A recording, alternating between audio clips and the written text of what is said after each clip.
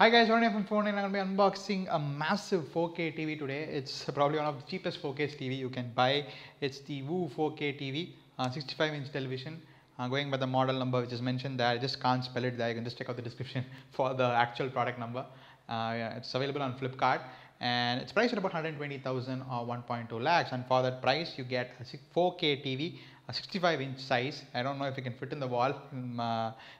The wall here, but still we're going to be trying it out. So this is a pretty well spec device. It's got a 4K A+ grade panel according to the company's claims. It supports HEVC codecs and a lot of host features. So I don't think we'll be unboxing this alone, so probably we might need somebody else's help for unboxing it. But then what we'll do is we'll first show you the product packaging, what it comes with and what it looks like, and then probably we'll do another video, or probably in the later half of this video show you what the quality of the output on this panel is like. So let's dive in and actually unbox, or I don't know, uncart this massive TV here. So let's go ahead and unbox it.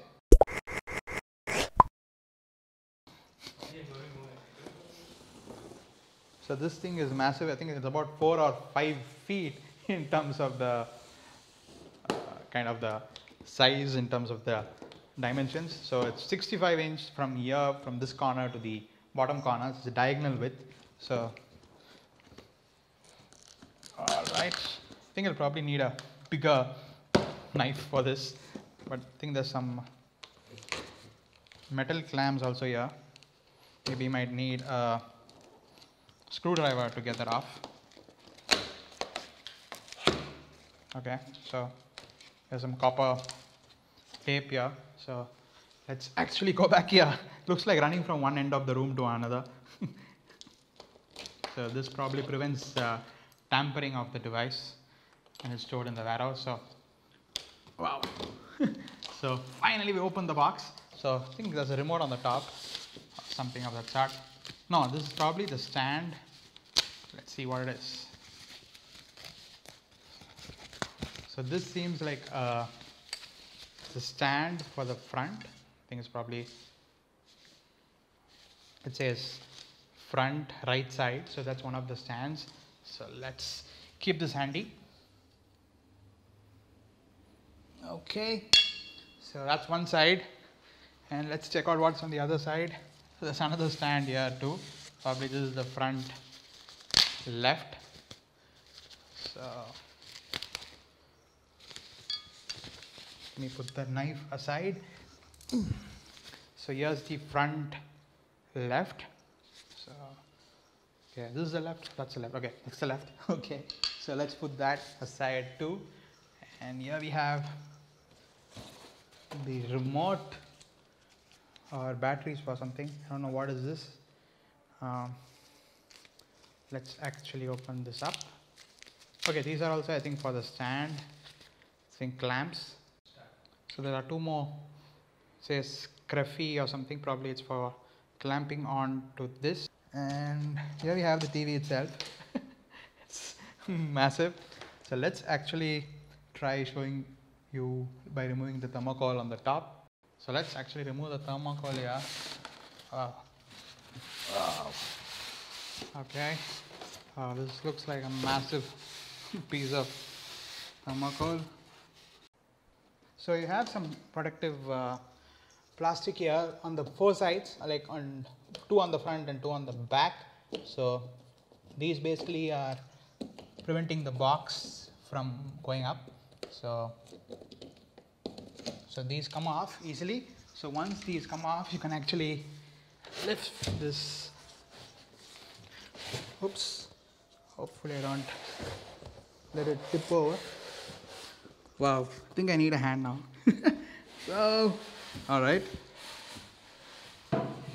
Oh, okay. So I think we have got rid of the box. I think it's taller than me probably. So this box is like, okay, let's put that aside. Okay, so this is the TV.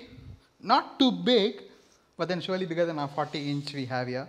So this is the TV itself, sitting on a thermocol here. Just want to make sure that the panel isn't cracked or anything. So doesn't seem like it. Okay, so here we have something here. We have the remote and the quick setup guide and everything. So let's take a look. So let's get this out. So this is the remote. It has a Netflix button and a YouTube button. So I'm assuming there are these apps loaded on the TV for that. So pretty much a standard remote, nothing fancy here. And then it's coming from Bangalore, but it says California. I think they have a R&D team in California. So this is the power cable for such a big TV, such a small power cable. So I think you'll have to probably use a voltage stabilizer. And then there are these tiny screws. I think these are for using the stand and mounting the TV. So that's the screws. Make sure not to lose them. And these are these AAA batteries. Everdura, I think it's a combination of Eveready and Duracell, some Chinese brand. And then you have the user manual and a quick setup guide. This is the model number of the TV, LTD N65XT780XWAU3D. So that's the model number. So that's the stuff here. So that's about it. So let's actually try to kind of mount the TV now on the stand. We're going to be actually getting it mounted on the wall, but we'll actually try putting it on a stand now and checking the video quality. We also get a wall mounting bracket in the box itself. So just found that at the bottom of the box. So this is the wall mounting bracket for the TV. So it comes complimentary with it. I would recommend installing this on a wall because it's a pretty big TV. It might tip over if you put it on a stand or something. So I would recommend mounting it on a wall. So that's the wall mounting kit. So I'm going to be powering it on. As you can see, it's set up. Put the stabilizer, gave the power supply, and a big joke here. So that's a 40-inch Woo TV, our old TV, and this is the new 65. And that looks like some old iPhone 4S or something of that sort, or an iPad Mini next to an iPad Pro. That's like, just to see the difference is massive. I'm like so thrilled about this huge 65-inch TV. Wondering if even gaming is possible on this. That's the setup screen, and it looks like really massive. So that's a time zone and all that initial setup being done. So here we have, so via HDMI we are driving an Apple TV, we're downloading a game, and here we have the app screen and media and VOD. So video on demand, you have Netflix, YouTube, TED, Dailymotion and all that stuff. And on the top you have the time for the day. I think it's syncing to the server and getting the time and all that. So it's connecting to our Wi-Fi on a router. You don't have any USB on the inside. So I'm just clicking on it just to show you what does it show inside. And yeah, we have even Dropbox here. So you can probably sync your Dropbox account and get some files from there and probably photos and all that. So YouTube does play only in HD, which is sad. No 4K support yet, but hopefully they would bring that support.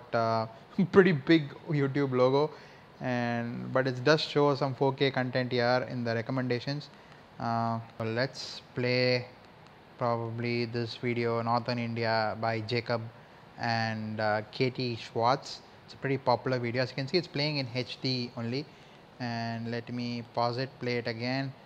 As you can see, the quality, which was pixelated, does get a little better, but this is still only HD, not 4K, but still the quality is breathtaking on this TV. We're going to be actually loading 4K content, side loading it and showing the same video to you as well later. So this is the full HD video being seen on a 4K panel. So pretty nice quality, and you can see the color reproduction is also pretty decent. I think the best thing would be to kind of try gaming at a 4K resolution. I'm going to be putting our 980 Ti to good use on a Skylake machine which we built. So yeah, so this is YouTube. As you can see, it's rendering now at 4K 3840 by 2160p. So it's in the settings, and you can see Windows 10 booted up in my desktop. So kind of got fed up trying to find 4K content within the app. Even Apple TV doesn't support 4K, so that's what. So but the desktop now, we have really a powerful NVIDIA graphics card. So It's a 980 Ti graphics card, so you're able to drive it at 4K. So let's quickly show you a glimpse of 4K content on the TV. So here we have Windows 10. Finally connected a TV to it, CPU to it, because we weren't finding any 4K content, didn't have anything handy. So this connected my 980 Ti desktop powered by an Intel processor and an NVIDIA graphics card. So and it's got about 16 gigs of RAM. So it's driving 4K like a piece of cake. So as you can see, it can even drive 4096 by 210. I'm going to be just trying what happens if you actually click this. Let's try that as well. I'm not sure if it will work. So as you can see, it does support, but the width does take a hit. So 3840 by 2160p is the maximum you can render. So as you can see, we are playing Grand Theft Auto in actually 4K. The game does have a 4K resolution, but we haven't actually downloaded textures, so might not be the real quality. But let's quickly get out of the car. Let me get this guy out of the car here, and as you can see, this guy is running around. So got hit by his own car. So that's it, guys. So this is actually a browser being seen on a 4K screen. As you can see, pretty clear text, and this is YouTube open. We actually shot a 4K sample on a Sony phone at IFA in Berlin. That was the last 4K video I think we have on our channel in terms of a camera sample. Beautiful quality, as you can see here. If you see the bottom and the right, you can see the 4K logo in terms of the video quality. So as you can see, pretty good quality. So we're going to be trying to test a lot more 4K content on this TV, and we'll definitely let you know how it looks like. So but for now, kind of surprised with what we're getting for the price. It's about 120,000 or 1.2 lakhs. We're getting a 65-inch 4K display. We're going to be getting it mounted on the wall. So that's about it. So that's a quick unboxing and demo of the VU 4K TV. Sadly, we don't have a 4K wallpaper on this machine, but promise you that we will be making another video after testing all TV out. So thanks for watching. Do a like if you like this video, and if you appreciate us taking the time to get this video out to you. And thanks for watching again, and see you in the next video.